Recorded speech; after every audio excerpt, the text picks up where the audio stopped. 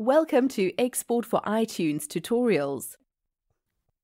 On this tutorial, we will learn how to copy playlists and albums from iTunes to a USB drive using the Export for iTunes Mac app.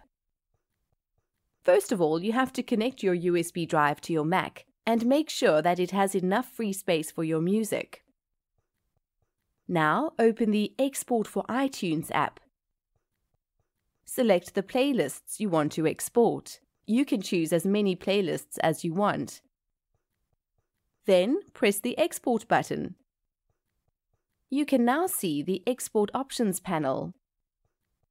For beginner users, I suggest to leave the default values. For more advanced options, you can use the Advanced Options panel of the app. If you want to convert music files to MP3 or AAC format, enable the Convert to MP3 or Convert to AAC option. In this tutorial, we don't want to convert files, so we will disable both options. Now, press the Next button. On Folder Selection panel, choose your USB drive and then press the Start Export button. The app will now export all the music files to your drive.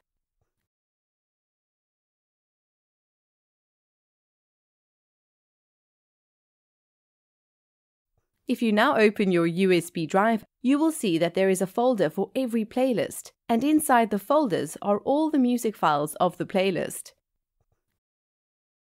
Eject the USB drive from your Mac.